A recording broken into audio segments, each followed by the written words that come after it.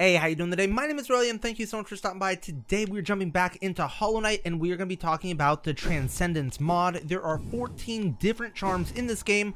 I'm going to show you where all 14 of those charms are and we're going to talk about what they do. I'm really excited. This is going to be a cool one. So right now we are in Crystal Peak. This is normally where you would find Descending Dark over there to the right, and over here on the left there is a little ledge and you will get the anti-gravity amulet. What's cool about this amulet is when you use it you will jump so much higher and also fall a lot slower. The one thing that I don't like about this charm though is that when you fall, it's really easy to take that hard fall damage. Even if you're up just a little bit from what you're falling onto, you're gonna fall hard over and over and over again. If you're using mods though and you just turn on quality of life, it should help you out at least a little bit. It doesn't really make you fall a whole lot faster, even though when you do the menu drop, but you can kind of skip that fall animation a little bit, which is, at least that's helpful, right? The other thing that's really cool about this charm is it's going to make it so you can reach a ton of places that you can't normally make when you're doing the randomizer. If you're into that kind of thing, I thought it was really cool adding these charms to a randomizer. The next charm we're looking for is Blue Moth Wings, and this is in Green Path, and it's going to be right after you do the fireball skip in this area right here. Woo! So in here, there's a hidden lore tablet up and to the right, and you actually have to dash into it. So you dash through here. There you go. Pick it up. Blue Moth Wings. So we can go put it on. What's really cool about this charm is when you have it on, it makes it so you can use your moth wings over and over and over again, even if you don't have the moth wing cloak, which is really cool because now you can jump infinitely, but it costs you 10 geo per jump. So let me show you this. Let's say I take off the skill of moth wings. I can still 10, 20, 30. You can just jump forever, but it gets real expensive real quick. So the one downside to this is it doesn't know or care if you do have moth wing, because even if you do have it, even that first jump will cost you 10. Even though you technically you already have that, it shouldn't charge. I feel like it shouldn't charge you for that first jump. All right, so this next one, we are at the City of Tears, coming from the King's Station, and this is one of my favorite charms, especially for a randomizer, because it increases your strength by so much. We are going after, of course, Lem's strength, and what this is going to do is it makes it so every time you pick up a new relic, you are going to get an extra additional strength to your nail. I think your base damage on your nail might go to 1, and then it increases 1 for every relic you have.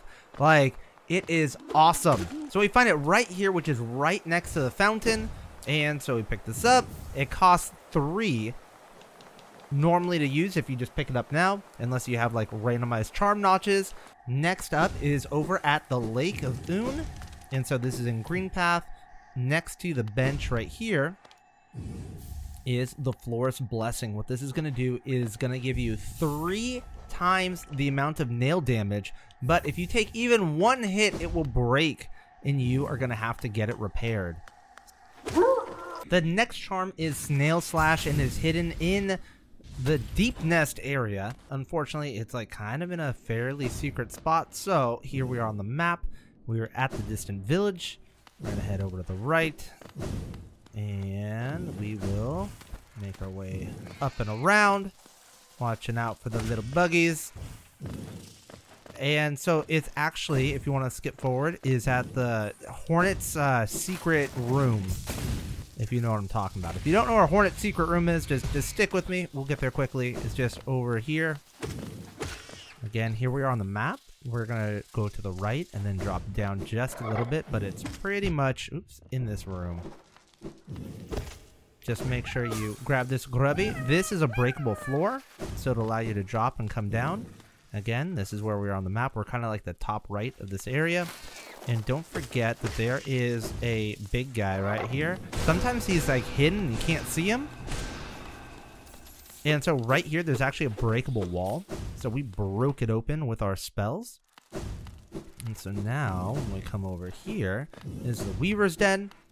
Again, this is kind of a secret spot, because we're going to have to go through some secret breakable walls that you wouldn't know they were there right off the bat.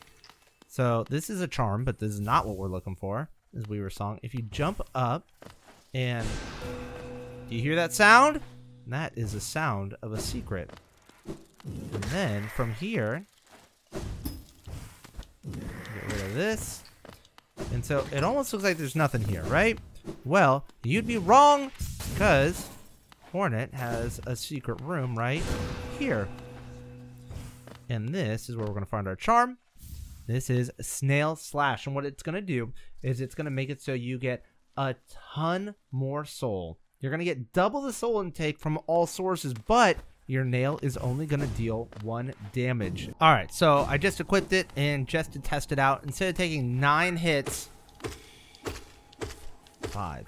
It takes 5 hits to fully increase your soul. So that one was Snail Slash. Next, we're going to go find Snail Soul. So next up is Snail Soul, and this one is really cool because it is going to slow down your fireballs by a factor of 4, meaning your fireballs are going to go super, super slow and allow you for like triple, even quadruple hits. Some enemies, they just keep taking damage. They just don't know how to get out of it. They just get pushed back, like the knockback from your fireball, and they just keep taking damage over and over and over again.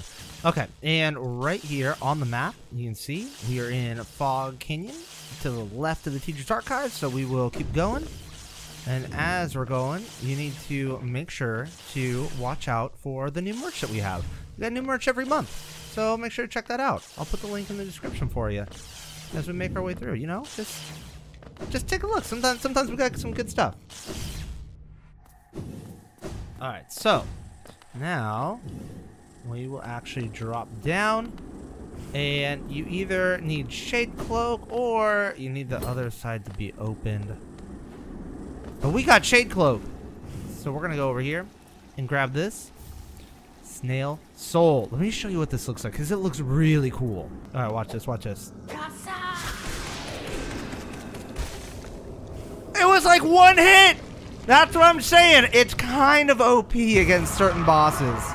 Could you imagine? Oh man, I wish Umu was always that easy. Alright, so the next charm that we're going after is called the Shaman Amp. And this one was super fun on the randomizer because what it does is it makes all of your spells bigger based on how much Geo you have. So if you're doing your randomizer and it's taking you a while, it gives you incentive to keep picking up more and more Geo, or it just makes your game kind of ridiculous when you get to late game stuff. So here we are. This is where you normally have the God Home area, right over at the bottom left. And so we're gonna come into this way here, and we're going to where we have the Fluke Hermit's room, which is up here. Over to the right, underneath here. Break this open, and there we go. Nice little charm. Just steal that thing, and let me show you how big the spells get. They're huge! Ah! It's my face, the whole screen! Boom! Ja! But what if we had more Geo? How big does it get? Let's get like a ridiculous amount of Geo. You know, just doubled up to 38. No, it's a lot more than double. 38,000. Yeah! Everything's dead! Oh my gosh. I should try any Radiance with this. What do you think?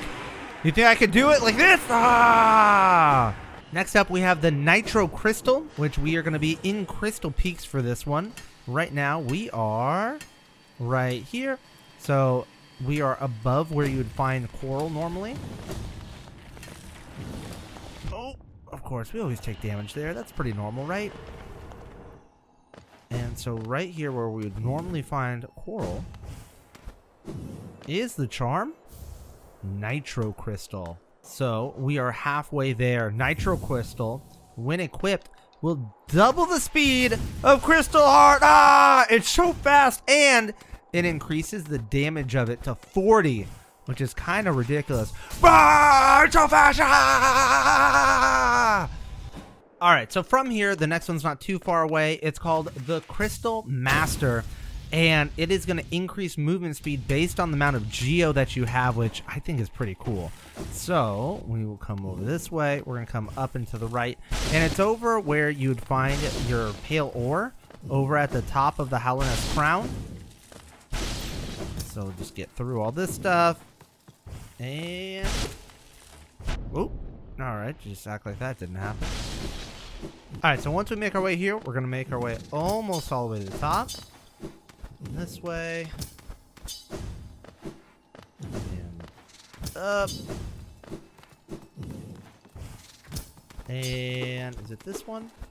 There we go. Yeah, there's a little breakable wall here. Super easy to miss.